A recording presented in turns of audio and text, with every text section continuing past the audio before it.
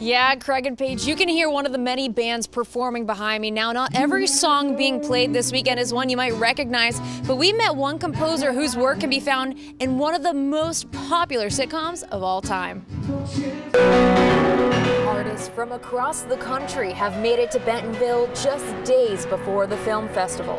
I've never been to Bentonville. This is my first time, and I'm blown away by the support for the arts and for the creative spirit of this area. Jonathan Wolf has created music for dozens of television shows, including Seinfeld.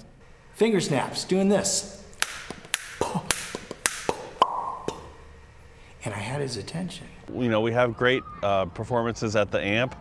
You can always go see a movie at one of the great theaters in town, but you don't always have the people who created those movies or songs in town to share their stories. While the Power of Music Festival focuses on songwriters and composers, it started as a fundraiser to bring music to the classroom with the All Fly Away Foundation.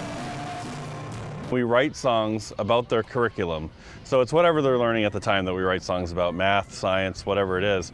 And in the 4 years that we've been doing it, after the first 3 years, the test scores have gone through the roof. It's so important when in so many academic programs, music and the arts in general are not being served as much as they should, that a group like the I'll Fly Away Foundation is stepping up, and I'm proud of Northwest Arkansas for supporting a festival like this. It's amazing.